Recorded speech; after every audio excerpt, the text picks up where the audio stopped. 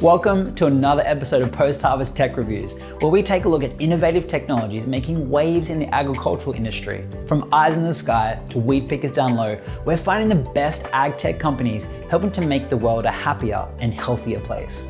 Today, we're taking a look at Impossible Foods, who are making plant-based meats that you can both make at home, buy from a supermarket, or order at a restaurant.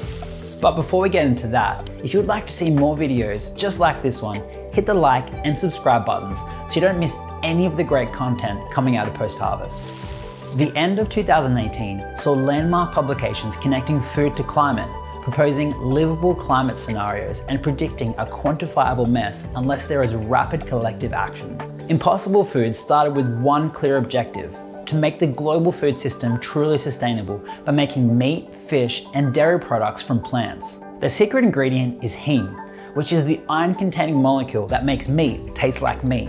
It's the molecule that takes oxygen from your blood and carries it all over your body. The craving that you get from meat is really a craving for heme.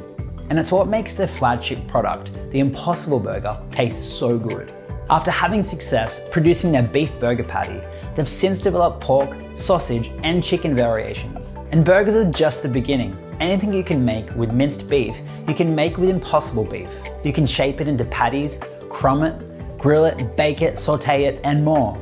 Eating Impossible Beef made from plants instead of beef from your cow means your environmental footprint is much lower, using less land and water and lower greenhouse gas emissions. Anything that's great for the planet gets a big old green tick from us. Here at PostHarvest, our mission is to create technologies and education that helps save the planet. We've created a world's first environmental sensor, and we even have a range of free courses that teach you your best food and handling practices at home. Head over to postharvest.com to find out more. And if you're into all things green, hit that like and subscribe button to stay up to date. Together, we can help the world go a little bit greener.